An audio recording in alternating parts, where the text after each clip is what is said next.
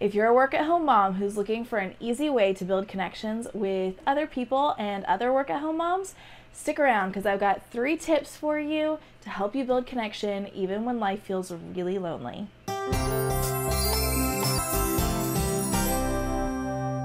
Hey there, fellow work-at-home moms. Thanks for joining us here in our cozy little corner of the internet world where work-at-home moms abound and toddlers are crazy. Because let's be real, that's pretty much what it is. So I hope you grab your coffee. I am doing iced coffee, which is a little weird because we're in the middle of winter where I am, but it does not feel like winter currently. So we are diving into the iced coffee and drinking it like crazy. So grab your coffee and let's sit down and talk about ways that we can build community as work-at-home moms, both with other work-at-home moms, but also just with other people in our lives to help enrich our lives and so that we can help build others up as well. First, I think it would be really helpful to just discuss the value of community and relationship. We could look up all the stats and all of the information, but I'm not going to do that because you can go look that up for yourself. The point is, having community is super important. We all learned that back in 2020 when we realized how much we missed community or how much we really wish we had community to fall back on when we were struggling or when we were lonely. So I don't think we need to argue about the value of community.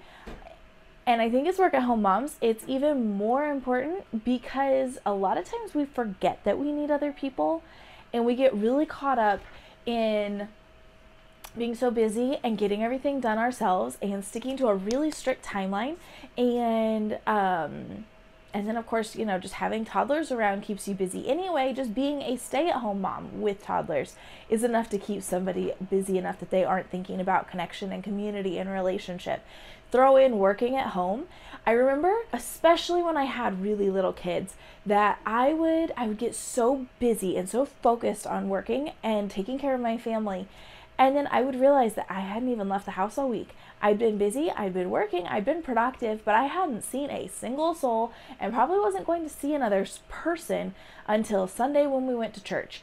And I remember kind of realizing that this felt super backward because as a work-at-home mom, the point of being a work-at-home mom is so that you can have some flexibility, so you can have control over your schedule. So it seems super backwards to be a work-at-home mom so that you can lock yourself in your house all day. So before we start off, I want to give you permission to invest in community, both for yourself and for your children. This makes a big difference, especially if your kids are homeschooled, because you may not have any reason to get out and see anybody, or you may be a huge social butterfly and you may have all sorts of activities and maybe you need to actually scale back on some of your activities.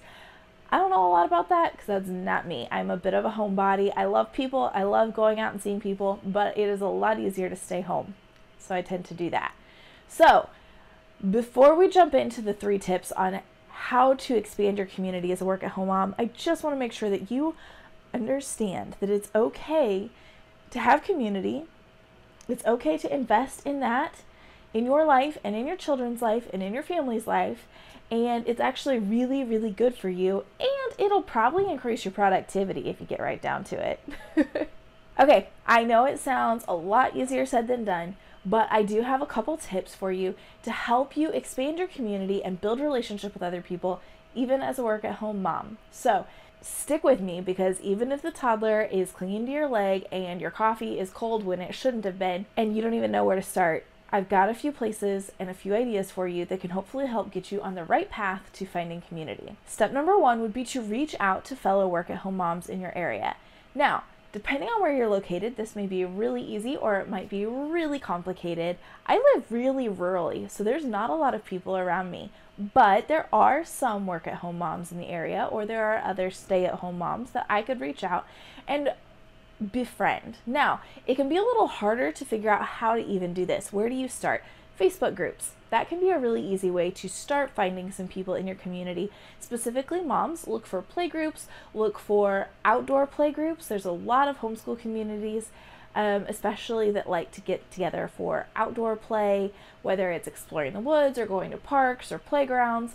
That can be a really great beginner first step for spreading out your community and meeting new people. Other things you can do is you could look for co-ops and other groups of people who may have similar interests or activities as you, and start with that. Maybe it's a MOPS play group. I never got into MOPS because it was far enough away that I could never really justify it, and it just didn't seem like it was going to be my style, but I've heard a lot of really great things about it, so maybe look for a MOPS play group.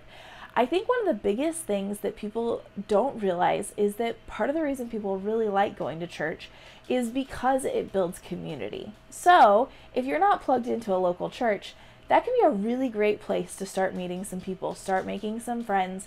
You might have to test a couple out before you find the one that you really like, but it can be a really great way to get plugged in to some people that could become really great lifelong friends for you. We have a lot of really good friends from our church, and so that can be a really great way to kind of build some community and spread your wings a little bit. Another thing that we did in our family to help kind of expand things a little bit was we got our kids enrolled in things. So we're at this phase now where our kids are old enough that it makes sense to go take them to some activities. We don't really want to get crazy, but there are a few things that we could do. We do homeschool our kids, so getting them involved in a local co-op was a really easy way to spread out and meet more people, incorporate more people into our community, and build more relationships. It's highly encouraged. It was a great way for us. Another thing that we've also done recently is added in some troops or scouts into our kids' lives. So American Heritage Girls and Trail Life were both some really great options for our family and our interests as a way to meet other people and find other people in our community. Now, it's true, you might not find a lot of other work-at-home moms in those communities, but you might be surprised how many moms out there are actually balancing this work from home life juggle. So it could be a really fun way to meet some other people. And lest it be obvious, coming and partnering with the Mom Desk Club through our Facebook group, on Instagram, on TikTok, on YouTube, even in a Facebook group, which is still just starting, so it's kind of small, but that's okay. That can be a really fun way to get to know other work-at-home moms. I created this. I came up with all of this idea because I realized that as a work-at-home mom, I was so isolated and I didn't have a lot of people that I was interacting with and building community with. And I thought it would be really fun to meet other work-at-home moms who understand the challenges, but also so that we could all work together and help improve each other's lives. So make sure that you're staying tuned with us. Subscribe to the channel, comment, and let's start building a community here, because what better way to build community than virtually, which, you know, can be really easy when you're a work-at-home mom. Okay, step number 2 is don't be afraid to ask for help. It's so hard, especially as really driven women, to ask for help. But I want you to keep in mind something that I've been thinking about a lot lately is that if you consider it, flip the roles for a minute. If somebody asks you for help, most of the time, depending on the person, obviously, most of the time, you are going to be so glad to help them. It makes you feel good. You're glad to be a part of their lives. You're glad to feed into somebody else's life. And so it really makes you feel good to help somebody out, whether it's taking dinner over or helping them with their kids or anything like that. It makes you feel really good to help somebody. Flip those roles and think about all the people who would actually really love to be helping you. I know it feels like a burden, and I know it makes you feel really like problematic to be asking for help. But as you build your community, it's okay to ask for help. It's okay to rely on other people. And as long as, not that helping is an exchange, because I don't want anybody to think that it's like a, I help you, you help me, and we're going to just keep this tallied down and keep it, you know, keep it even Steven. That's not what it is. But I feel like when you're paying into other people's lives with your time and they're paying into your life with their time, it makes it a lot easier to work with each other in that kind of way. So maybe you make an arrangement with another local work-at-home mom where you keep her kids on Tuesday and then she keeps your kids and her kids on Thursday, and you do these swaps. Maybe it's just for the morning. And that way you can get some work done on one morning, she can get work done on the other morning, and you can kind of work that out. And maybe it's just as simple as you don't have a lot of people around right now, you're still building your community, and you have to rely on your spouse to help you out with stuff. And so it's more of a matter of saying, hey honey, I've got a big, really big deadline today. Is there any way that you could take the kids into town and go get dinner with them so that I can finish this up? don't be afraid to ask for help. Don't be afraid to ask people to come in and help, because you're not super mom, even though you're really super and you're a great mom. You don't have to be super mom. You don't have to be a martyr, and you don't have to be this victim of your own really busy work at home mom schedule. It's no fun, and you don't have to do it. All right, and step 3 is to make time for regular meetups. I know this sounds really simple, but one of the things that a friend and I did back a long time ago when we had little kids was we decided to make this commitment that we were going to see each other once a month.